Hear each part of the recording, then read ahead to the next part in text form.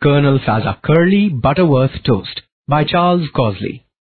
Colonel Fazackerley Butterworth-Toast bought an old castle complete with a ghost.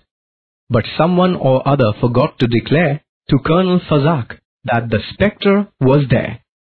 On the very first evening, while waiting to dine, the Colonel was taking a fine sherry wine, when the ghost, with a furious flash and a flare, shot out of the chimney and shivered, "Beware!" Colonel Fazackerley put down his glass and said, "My dear fellow, that's really first class. I just can't conceive how you do it at all. I imagine you're going to a fancy dress ball." At this, the dread ghost made a withering cry.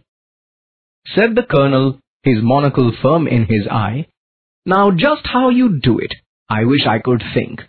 Do sit down and tell me, and please have a drink." The ghost in his phosphorus cloak gave a roar, and floated about between ceiling and floor. He walked through a wall and returned through a pane, and backed up the chimney and came down again. Said the Colonel, with laughter, "I'm feeling quite weak," as trickles of merriment ran down his cheek. "My housewarming party I hope you won't spurn. You must say you'll come, and you'll give us a turn." At this the poor spectre, quite out of his wits, proceeded to shake himself almost to bits.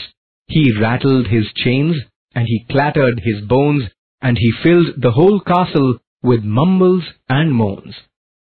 But Colonel Fazackerley, just as before, was simply delighted and called out, "Encore!" At which the ghost vanished, his efforts in vain, and never was seen at the castle again. "Oh dear, what a pity," said Colonel Fazack. "I don't know his name, so I can't call him back." And then, with a smile that was hard to define, Colonel Fazackerley went in to dine.